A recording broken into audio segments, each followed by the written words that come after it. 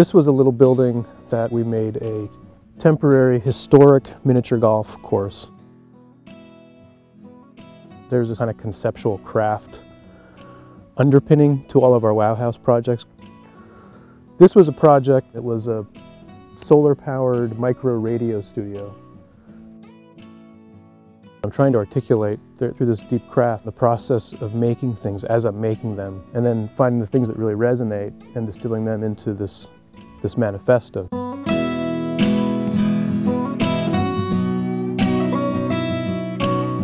That whole deep craft concept was a way for me to kind of rebrand the word craft. I got an old ghost. We got a good life. You know, I was starting to see things like Etsy come out, and craft was becoming ubiquitous. And at the same time it was being devalued. So I like the idea of deep craft, kind of like borrowed from deep ecology. To me it has to do with an ethos, and almost like I look at things like vernacular architecture and vernacular design and try to remove them from a particular form and just distill them into working principles. A main one for me is maintenance equals improvement. When something's maintained, it's improved. It's a really simple concept, but it's not always true. It's certainly not true about IKEA, so I don't think you could look at a product that's coming out of IKEA and call it a deep craft product. This was a chair I developed about 18 years ago, just around the idea of a wooden cantilever with traditional joinery. When you love something, when there's a kind of element of love or some other less tangible aspect to something that's as much a part of its functionality as comfort or durability, then it's a deep craft thing. This one I called Crotch Rocket. This is still an idea I'd like to develop, but we get to live with the prototypes and find ways of improving them over time by actually using them. Even entropy kind of works into your... Yeah, the way that something decays, you know, or another element of a deep craft thing for me is that the thing that you make should mimic the material life cycle of the plant or the thing that it came from. And that's true in cathedrals or in shipbuilding. When you harvest the white pines for the masts, you plant new ones and the masts will last 150 years, and then you harvest the new ones. And I think it's about closing loops or making loops beneficial, including waste. This pecan wood, for example, it's a waste product from the large table that I'm doing in Healdsburg, but it has an end use. You can smoke fish with green pecan wood. It's not just a waste product that goes away. There's no away. So this shop doesn't produce any waste. We have this model where everything is either composted or burned for heat, used for cooking in some cases. This is what I do in small production runs, and it's a really simple stacking chair. I like the idea of a kind of highly crafted, handmade chair, but that still functions like it's a stacking. You can stack it, and it ships well. The deep crafting is a distillation of this broad-ranging body of work that we've developed, and at the same time trying to distill it into something really simple. Maybe there's even one product, like a chair. Maybe there's a chair. I use a chair as kind of a metaphor because I think sometimes an entire design movement can be distilled into a chair. The Marcel Breuer chair or the Windsor chair coming out of traditional guilds in England. For me now, it's a skateboard.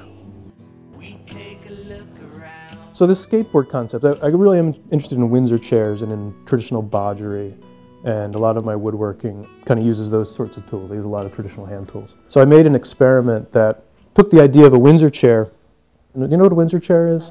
The Windsor chairs are the ones with solid wood seats that are carved, and then they have these, they come out of like a wagon maker's guild. So it's like almost like a hub thing with spokes coming out of it.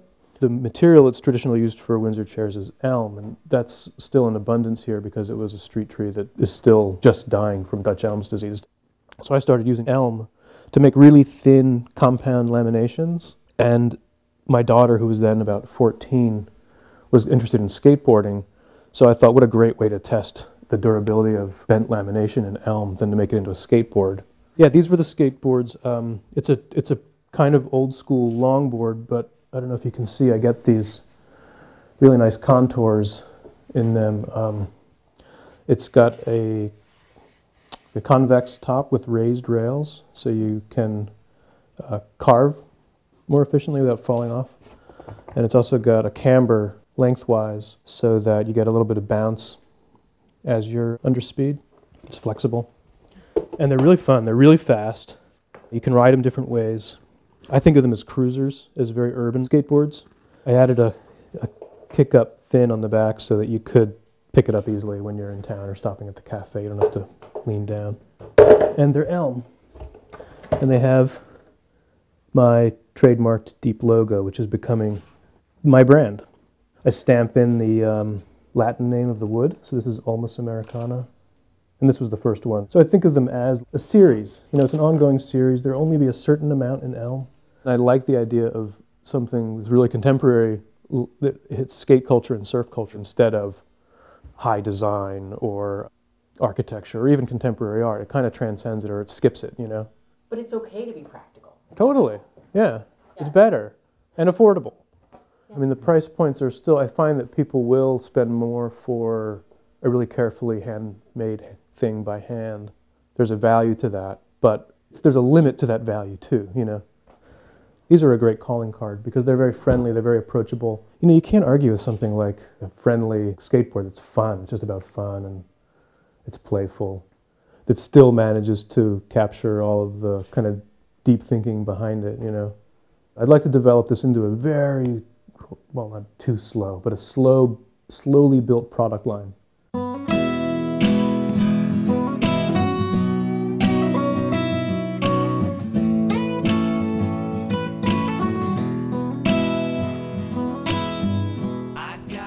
When Anna and I were first starting to get known for Wow House projects we were doing, we tried to take these things that we did that were kind of an extension of our lives and extensions of conversations and just hanging out and help people understand what they were. So we came up with this idea of what makes a good day.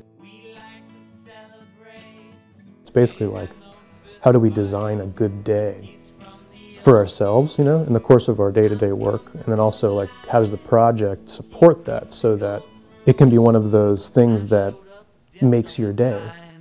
I can't remember what I dreamed, what I did, or what I said. Are you deciding what makes a good day? It's kind of up for everybody to decide that, but I don't think people usually think that way. So we came up with this thing about structured improvisations, and when you can, we've started to do these things we call now days, where we just drop all obligations and try to disappear into the day and just make decisions very intuitively, but together with not much thought about outcomes.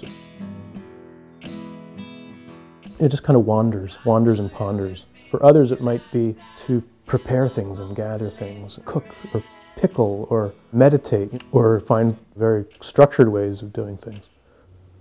For me, what makes a good day in the course of making, because we're often just busy, you have tasks and you have to do these tasks, is when I can design something where I enjoy every task, you know, and I'm also learning from it, and then maybe I'm even learning beyond that. I'm learning something about how the world works, or the relationship between nature and culture, or between the East Coast and the West Coast, or Europe and America, you know. I think you can tap all of those things by focusing on really simple, mundane tasks. Oh, look, there's a little butterfly just landed on it. But that was another one of the deep craft tenets, is prepare for unintended consequences. But that's like that. Yeah.